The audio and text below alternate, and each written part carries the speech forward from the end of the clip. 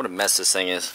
I like the fact that you already named the bus. What? See? It's right there. It's named all over the place. Oh, yes. Extreme. It's the rattle trap. Hey, good morning from Jamie's VanBuild. Today me and Steve are going to do some things inside here, and I'm not really sure what they're going to be. I know we're not going to play with that air horn. It's broken. But a little hint, Steve is carrying electrical stuff. And a brand new crimper.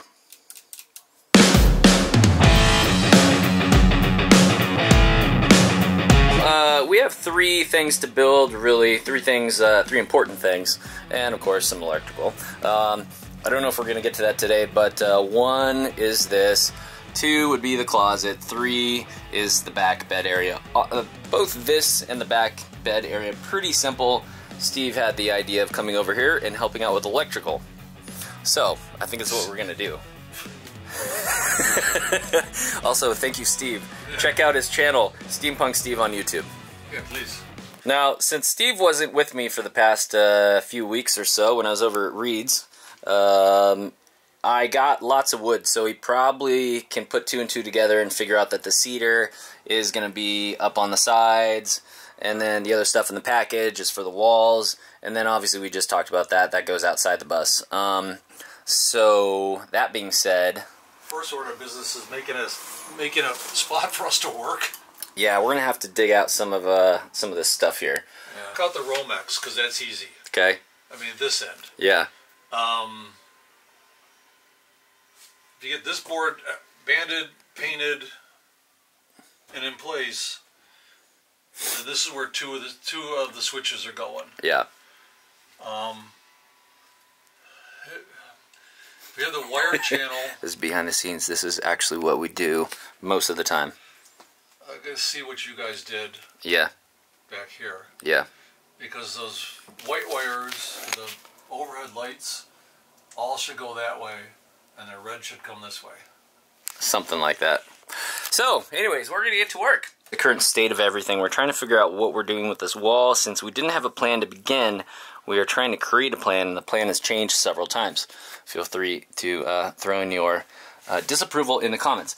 Now, since we changed this all up, this took a dramatic turn, and that's why we didn't really have a solid plan of what exactly this was going to be.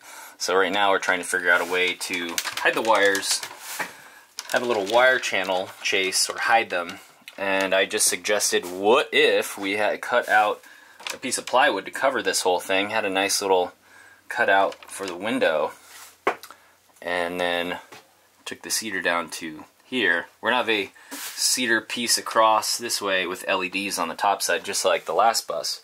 We're just trying to figure out the best way to make it disappear and look pretty. Have a drone?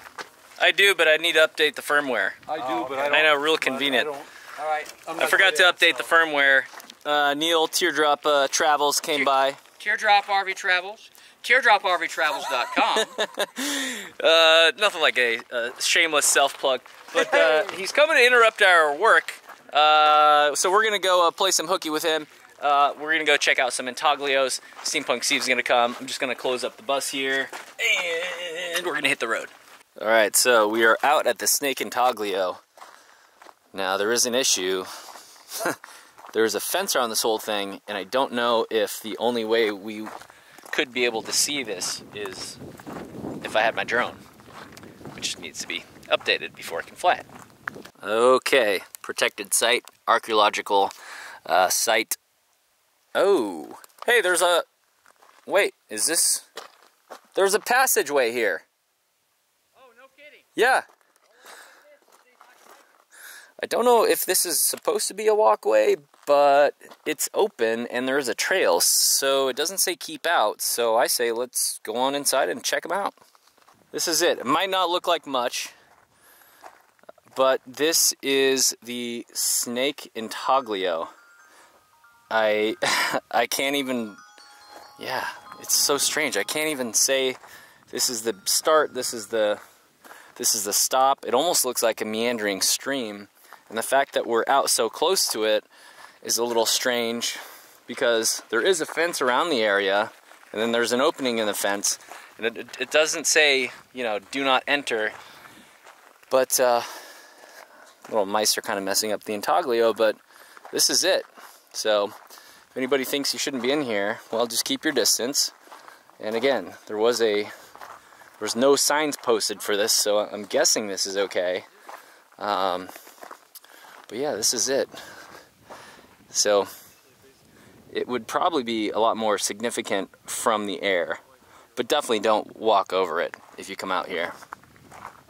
Well, surprise, surprise, me and Steve went to town looking for supplies and killed the rest of our day.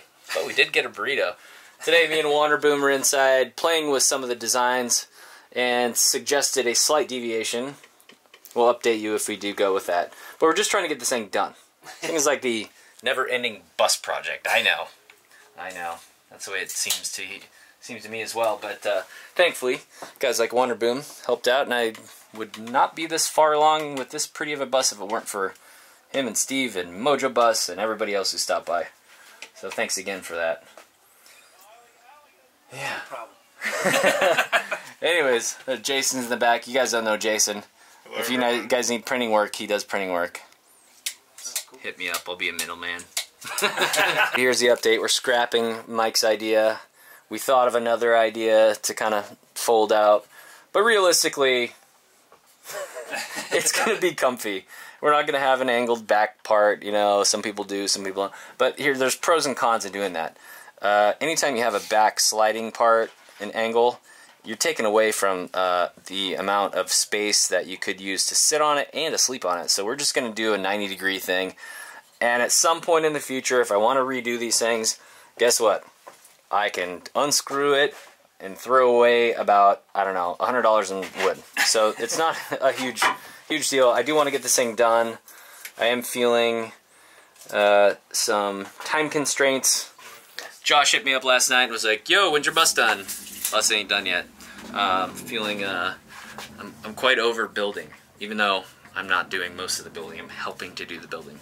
But this is not what I expected when I first started. It was taking much longer than anticipated. Just like I said before, twice as much, twice as long as you think it's going to take you. Yep. And this sure is even more so for this project. So, yeah. So we're just going to finish these things up and call it a day. Slightly feeling still frustrated with this, to the point where if I could burn this thing down and start over, I might consider it. Thankfully, I have good friends like Steampunk Steve to come and help me out with things I don't know. Steve is working on some 12-volt electricity today. Yeah, and it shouldn't be a problem at all. We also have a gigantic mess of things here, which need to go around, but I don't want to take this off and put it back and take it off and put it back and take it off and put it back.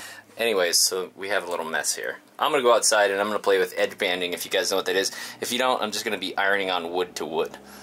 Alright, now, feeling better. I found what I was looking for. So I'm going to get to ironing outside.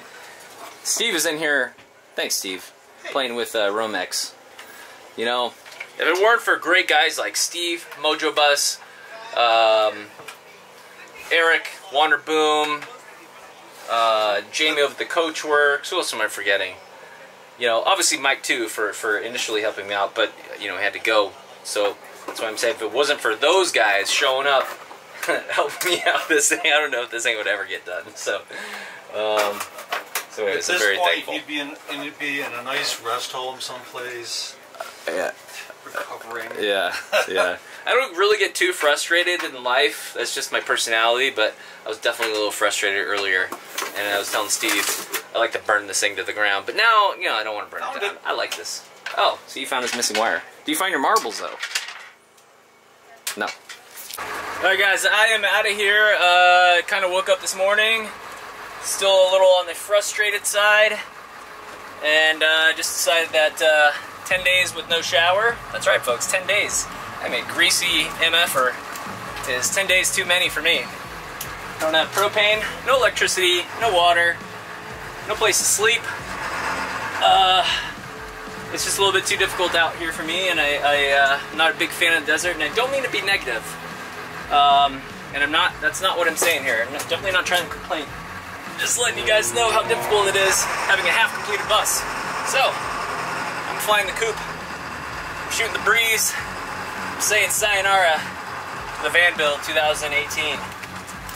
Hi, Jen. Thanks for all the help. I'll see you in a month.